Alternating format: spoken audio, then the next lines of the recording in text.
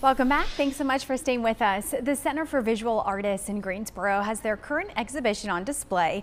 It's called Woven into Our Fibers. And next week, they are hosting a discussion that includes all 10 artists featured in the exhibit.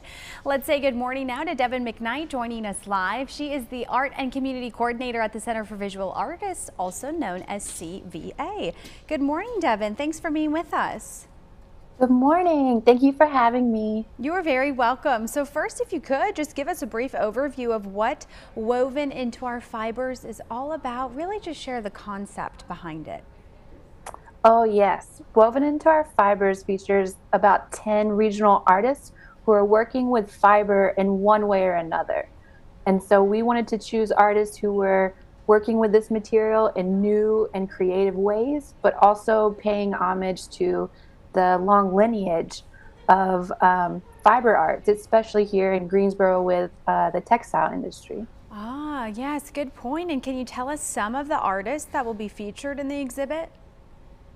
Yes, so we have artists like Barbara Campbell Thomas, who's actually a painter, but uses fiber to collage into her paintings. Beverly Wise Smith, who's doing these huge quilts. Based on her lineage, her family history.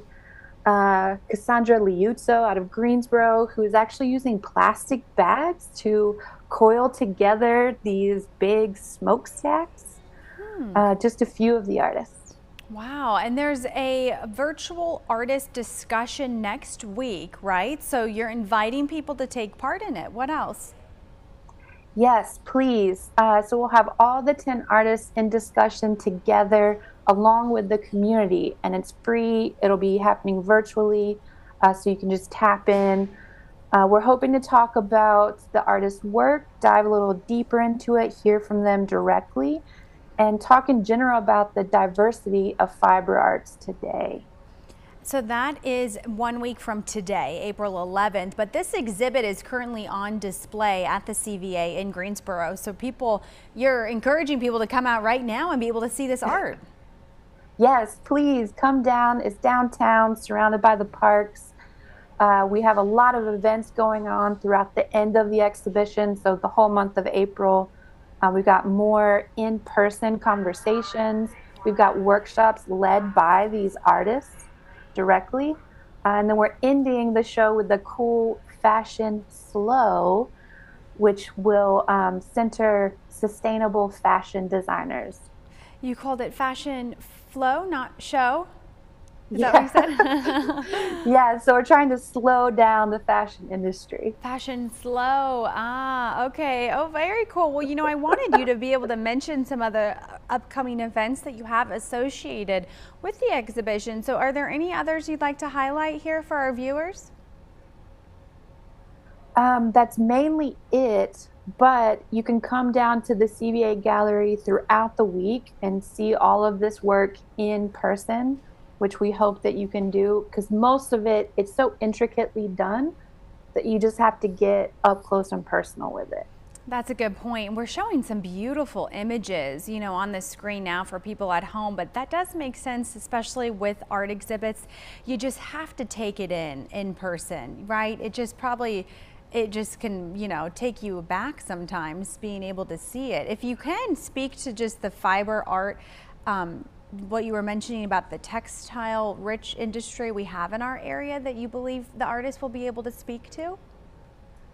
Yeah, so we have a few of them are really centering their work around sustainability. Like Gordon Holliday, he's making these really cool kimono jackets and he sews them himself. He uses found materials, so you'll see different types of cloth combined together, like almost jacket material, jean jacket material mixed with t-shirt material, but in these super beautiful patterns. And he's trying to basically take our history of the textile industry here in North Carolina, but again, slow it down, make it sustainable, reuse materials. Great, Devin, information here. Thank you for joining us this morning. We appreciate your time. And once again, for everyone at home, Woven Into Our Fibers virtual artist discussion is next Tuesday evening, April 11th. And then the exhibition is currently on display, like we said, at the CVA in Greensboro through the 22nd of April. And to learn more or register for an exhibition event, just head to the website you see on your screen, mycvagreensboro.org.